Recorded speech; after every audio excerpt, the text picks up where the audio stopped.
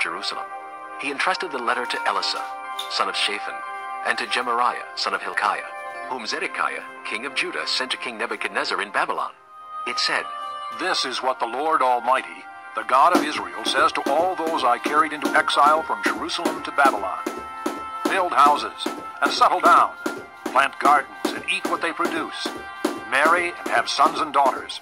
Find wives for your sons and give your daughters in marriage, so that they too may have sons and daughters. Increase in number there, do not decrease. Also seek the peace and prosperity of the city to which I have carried you into exile. Pray to the Lord for it, because if it prospers, you too will prosper. Yes, this is what the Lord Almighty, the God of Israel, says. Do not let the prophets and the diviners among you deceive you. Do not listen to the dreams you encourage them to have. They are prophesying lies to you in my name. I have not sent them, declares the Lord. This is what the Lord says. When 70 years are completed for Babylon, I will come to you and fulfill my gracious promise to bring you back to this place.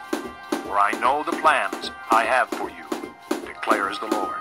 Plans to prosper you and not to harm you. Plans to give you hope and a future.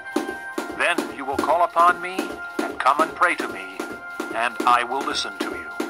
You will seek me and find me when you seek me with all your heart. I will be found by you, declares the Lord, and will bring you back from captivity. I will gather you from all the nations and places where I have banished you, declares the Lord, and will bring you back to the place from which I carried you into exile.